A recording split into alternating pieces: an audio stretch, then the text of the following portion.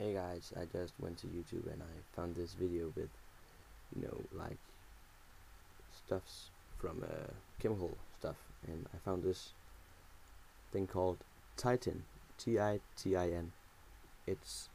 That's an abstraction of the word. The real word is so long that no one can pronounce it. It's fucking incredible. It's like 180,000 characters long or something, I think. Try and watch this. It'll, well, blow your minds, I think. This is just the start of it. I'm just kind of skipping in the video. You can see it's like 329 long just to show the whole word. It's fucking serious. I'm gonna look it up on Wikipedia now. This is what it is, also known as connecting a protein. This is the name. It's incredible. Almost 3 million units is the weight. It's very stable, even though it's so big. I don't really get it. It's incredible.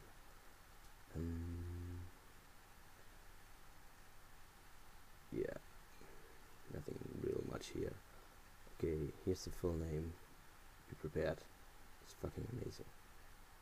I'm not gonna show the whole thing now. I'm gonna like take the word and paste it into WordPad or something. I'll try put it in WordPad. Nothing. Look at how long it took to like take it. It's because it's so fucking long. It's incredible. Look at this now. Put it in. I'm just gonna scroll down now, all the way through, very fast. It's fucking incredible, and it makes sense. That's the most weird thing about it. It fucking makes sense.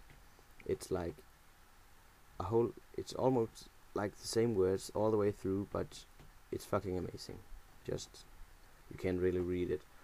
I'm maybe gonna post it in the description. I don't know. Maybe that's too long.